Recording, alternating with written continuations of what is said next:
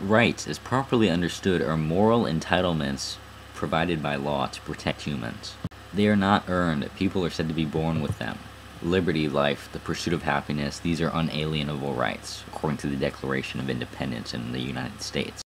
But very recently, the Ecuadorian Constitution now reads that nature is subject to these rights given by the Constitution and law, meaning that nature, where life reproduces and exists, is given the right to persist, to keep from being extinct, to regenerate vital cycle, structure, functions, and evolutionary processes. Switzerland has constitutionally established the intrinsic dignity of plants.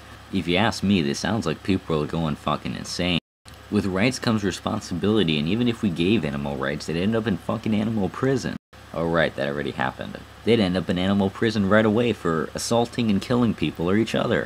And how are we gonna figure out intent or non-intent? They'd end up in prison for not paying their fucking income taxes, for having sex in the streets and not caring where their shit goes.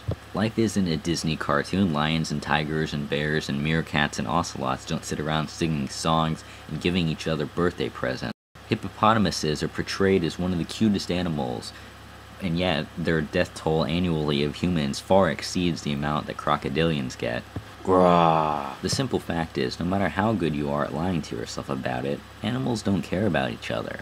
People care about each other, otherwise nobody would have thought up rights. And people would care about each other regardless of laws, regardless of religion, regardless of guilt.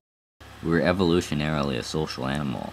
The natural unit of humanity is in tribes or in families. We like to stick together. Now you might say the Holocaust this, genocide that. People care about each other.